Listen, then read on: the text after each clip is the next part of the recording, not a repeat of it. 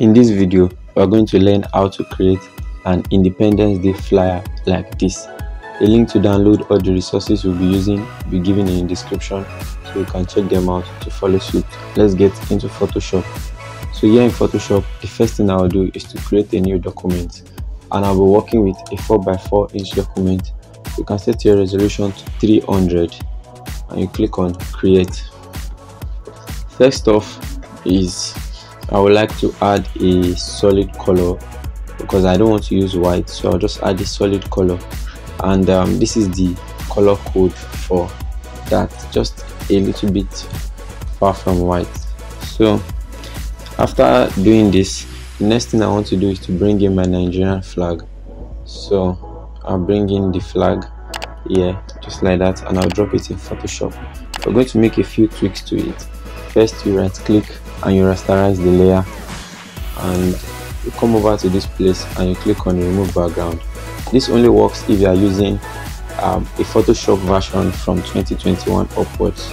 So after doing this, the next thing you do is you click on this layer mask and change your brush options to this. Then you brush off this side so we can have this shadow part back in the design. So next off, you press Ctrl T on your keyboard and you can transform the flag down just like that, and we can place it nicely here just like that. So depending on how you want the size of your flag to be, you can just place it here just like that. Next off is I'll pick my rectangle tool and I will draw a nice small rectangle here just like that, and this time I'm going to use the color of this green color. So this is the color I'm going to be using, and I'll click on OK. I'll pick my move tool, and the next thing I will do is to bring in my 62. So this is the 62. I've already downloaded it online, and I tweaked some little things on it. So you bring in the 62 here just like that, and just place it nicely in the document. You can also shift in your flag just to the right a bit so we can give the 62 a breathing space. Press Ctrl T on your keyboard to expand it a little bit and click OK. Since the Nigeria is turning 62 today, that is why we are using 62. Next off is we pick our text tool, and we are using the font called Azonix. So, and I'll also be using this green color here. This is the color code. Click OK, and next off is I'll type anniversary. So this is the second anniversary for Nigeria.